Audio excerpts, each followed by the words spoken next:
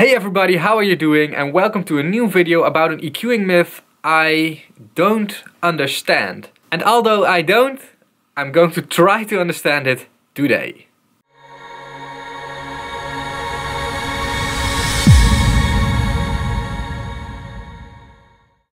A thing that I see audio engineers doing a lot these days is low passing on separated channels or on their master bus, and like with a really steep low pass filter.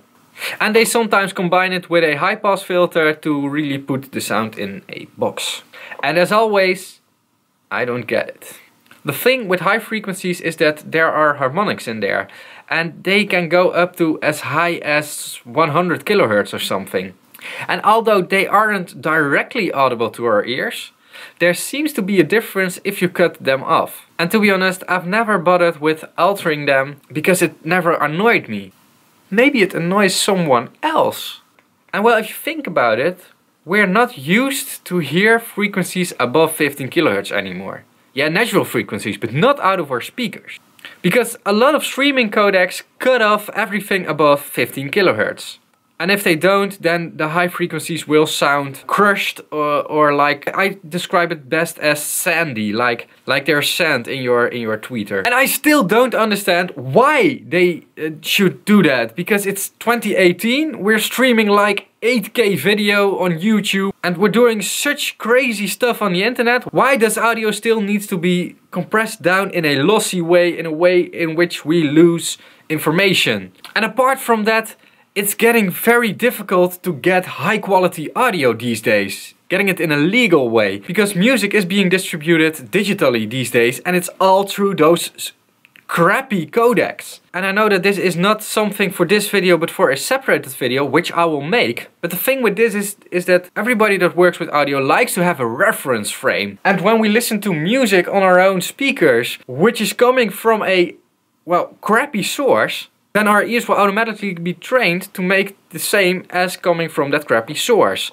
The thing that goes into that crappy streaming algorithm does sound much better. And that's what we as audio engineers need to make. We need to make that better thing so that if those streaming platforms get their act together, that we will also sound great and we will sound more open and those high frequencies will sound better. So I think that that's the reason why people tend to cut off a lot of high frequencies, because they are simply not used to hearing it coming out of their speakers anymore. And what I could advise you all is, as soon as you find a way, for instance Tidal, I'm testing out Tidal but not having a conclusion about it yet, go on there and try to get master grade quality, so not even lossless or stuff, but like the real master files of old recordings, of 70s and 80s recordings, from the time that you can almost be certain that they didn't do any high frequency cutoffs, because they couldn't be bothered by it then. So if you can find them, listen to them and listen to that as a reference.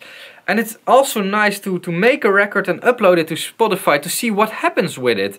Because it's still difficult to do some streaming simulation. I know iZotope can do it, but it's still not what the streaming platforms do with it. And making your mixes according to that. So according from the knowledge you have in that. So you don't need to cut off the highs because the streaming services already do. Anyway, I'm rambling on. I think this is enough for this video. I hope you guys liked it and learned something from it. If you did, let me know in the comments below or with a thumbs up. If you hated it, you know what to do. Press this